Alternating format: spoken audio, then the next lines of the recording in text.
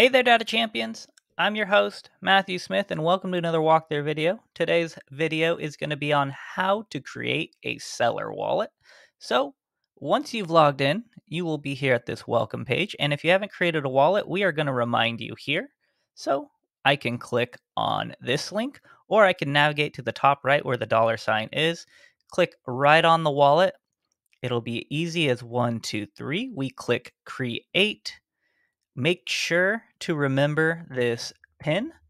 If you do not remember this PIN, you'll be unable to withdraw. So this PIN is important. Make sure you remember it, write it down, whatever you need to do.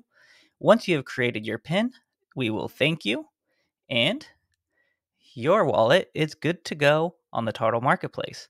Now, in order to withdraw, you must navigate to account settings and link your PayPal account. Once you click connect, it'll show you which bank we want to send our money to. You click connect. This will direct you right to the PayPal website. You will log in with your account, email, and address. And make sure you have a postal address on file for that PayPal account. Otherwise, we cannot pay you. So you won't be able to accept withdrawals until you link a PayPal.